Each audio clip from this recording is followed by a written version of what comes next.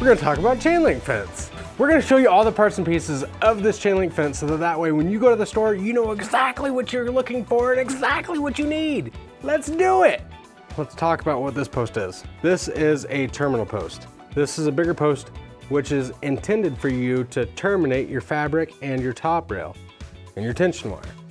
So this is a 2 3/8 terminal post. So terminal posts go at the end of a run of chain link. If you were gonna start right at your house, that's the end because that's a starting point. And then you're gonna go straight and you're gonna have a corner because everybody has a corner. That is another terminal post. That's where you're gonna use this guy. You're gonna use this guy at a gate. In between all those terminal posts, you're gonna use this guy. It's a line post. These go in between your terminal posts and you're able to fasten your fabric to it. And it has these fancy little, what we call eye-tops on. And the top rail runs through the eye-top. The top rail rests on top of the line post. But it's a support post so that way your chain link fence doesn't fall down. Also, what's the industry standard for distance from post to post or post to post? 10 feet is the industry standard. The industry standard, for as far as you can go without starting a new run, industry standard is 500 feet. So if you were gonna do a straight line of fence from terminal to terminal and you were gonna do a stretch that is straight of 800 feet, every 500 feet you would do another stretch post. Now, if you're gonna do a run of 800 feet, put that stretch post at the halfway point, which would be 400 feet. The very top of the post, you gotta have a cap. That is, on this is a 2 3/8 post. This is a 2 3/8 aluminum dome cap. It just sits on top, keeps all the rainwater out. Okay, so the next part is you have an 1 3/8 aluminum rail end. This is what the 1 3/8 top rail terminates into. We're gonna use this, but we're gonna have to have another part, which is the brace band. That's what the brace band looks like. This is a 2 3/8 brace band, and it's gonna clamp these two together. But you gotta have one more part. You gotta have a nut and bolt to go through all that. So when it's all said and done, we have a 2 3/8 brace band, 5/16 by 1 1/4 nut and bolt going into and through a 1 3/8 aluminum rail end. This sits on top of that post just like that and terminates. That's how the top rail terminates into the terminal post. If you have a corner, this one right here is going up. And if we stack the next one for the next corner, we're gonna take this one and we're gonna flip it. Now everything is on the same plane. Next, going down, what we have is we have the tension band. This is what the tension band looks like. Its job is to hold the fabric. So it goes on the post just like this.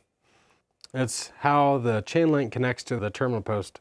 But again, you're gonna have to have that nut and bolt. You always need nut and bolt. So the nut and bolt goes through the tension band, and then your tension bar goes through the chain link and back behind the nut and bolt.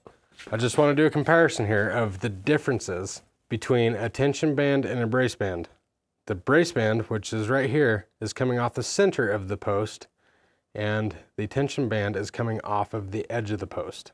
The brace band is a lot harder to compress than the tension band. I can move this freely. I cannot move that very freely. The brace band's right there. And oh, spoiler alert, there's two. There's another one right here. Right there. Okay, Dan. Okay, I got it. Right here we are using another brace band, and it is for the tension wire.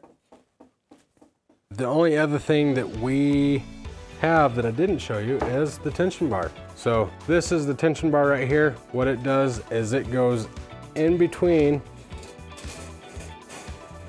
It goes through one straw. That's how you're able to terminate it. Yes, you need that. You need that at every terminal post. Going over this way, we have an 1 7/8 line post. We have some ties. So you need the ties, and the ties are for tying the fabric to the post, and also you're gonna have to have ties to tie the fabric to the top rail. These are what our ties look like. Now, maybe you guys have seen some other ties and they're straight. We call them stick ties. Yeah, we don't use those. We got with the 20th century, and these things are far better than a stick tie. There's a lot of people out there that don't even know about them. You're gonna need a tie tool with a tie. This is an 11 gauge tie and an 11 gauge tie tool. And it twists it up and then breaks off the tails. The nice thing about this is it sucks it so tight that it can't move. and I don't need a set of pliers to sit there and wrap a tie around a piece of chain link and do it continuously. Far faster, far more secure, just all around a far better product. So that is also how we tie the top rail, just a different size of a tie. They come in various sizes and 2 different gauges. Now, since we have a top rail, we need to have something on the bottom. We put a two-stranded twisted 12.5 gauge tension wire at the bottom. And what we have there, we have to use something to attach the tension wire to the chain link fabric. We have our hog ring pliers. You put a hog ring in it just like that. Put it over the chain link, wrap it around the back side, capture the tension wire, and compress it. And then that is going to hog ring the tension wire to the chain link.